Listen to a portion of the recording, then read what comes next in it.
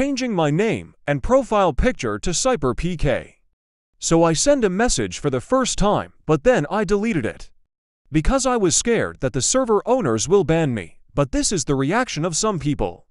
WTF, I thought that was real SYPHER. Skull emoji. Same here lol. How? It's so easy to spot that it's fake.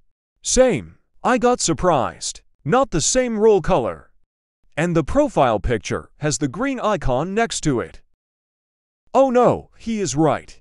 SYPHER, change your profile. You have 1 minute.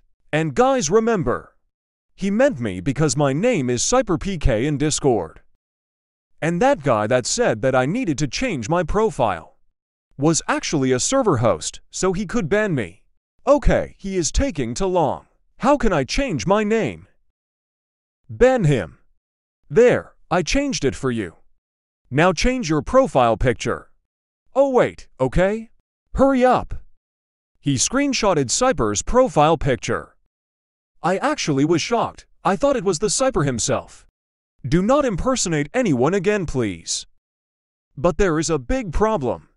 Remember when the server host said to me that he already changed my name? And he changed it to the name Mr. Rap, and now everyone sees that I am not SYPHER. But there is still one thing I can do. I can send messages to people in the chat private, because then they just see that I am SYPHER. Hi Jay, hope you having a good day. And no, I am not a bot. Jay didn't respond, but he did send the screenshot to his friend. And then his friend sent it to the SYPHER chat.